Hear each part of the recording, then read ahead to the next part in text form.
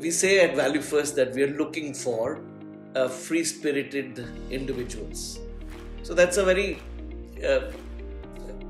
kind of, I would say, a word which has many meanings, but for us it means a person who is an individual, who is able to bring forth his self freely, meaning they're not as an individual, people at Value First are not constrained by the typical conditioning of society or of any kind of conditioned pattern. So we want that a free-spirited being at Value First is able to be proactive, is able to be a little bit of a maverick, I